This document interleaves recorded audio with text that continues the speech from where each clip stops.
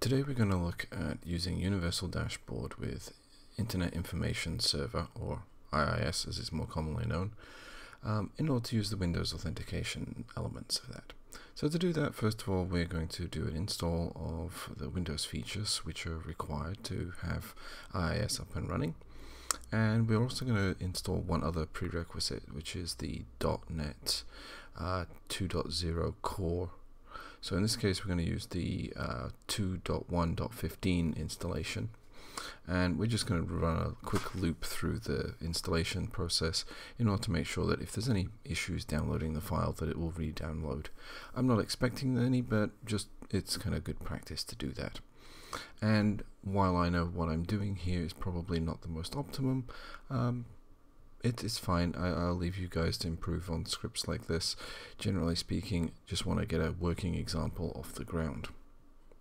Now, since this process in general will take quite a while, I'm going to kind of accelerate the video a little bit. But while I do that, let's look at a few other parts. First of all, once we've finished the installation of IIS, we're going to do an import of the module, and we're going to go ahead and disable Anonymous. We're going to enable the Windows authentication. We're going to download Nuggety in order to be able to download the PowerShell modules successfully.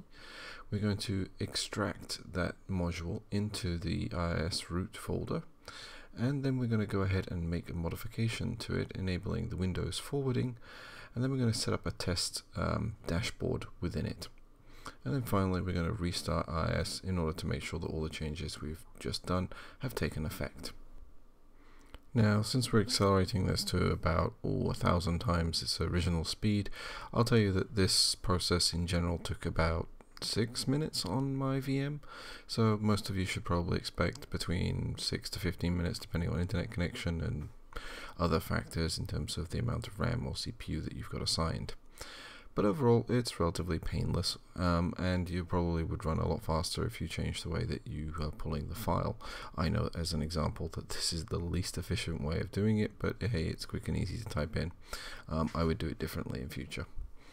Now, once that's finished, we can go ahead and run the installation part on the IIS and the configuration. This is actually very quick to do because there's only really two elements of it. One of them is the download of the module itself, and the other one is the simple restart of the IIS server. Now, IIS is not the fastest thing in the world to restart.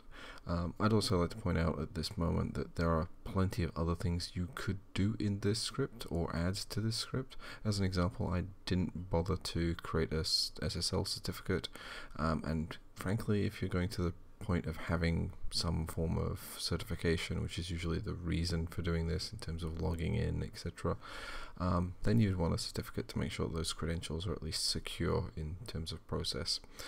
But that said, it's entirely down to you. Now, with the restart successful, we can go ahead and open a web page and check to see if our dashboard that we've just generated loaded it all. This will be the first time that we get a chance to check whether the changes we made actually successful. So in this case, we're just going to load up the local host and see what happens. And as you can see, a dashboard has presented to us, and in the top right corner you can also see a logout option, which kind of gives us an indication that it is actually logged in. And that finishes this video.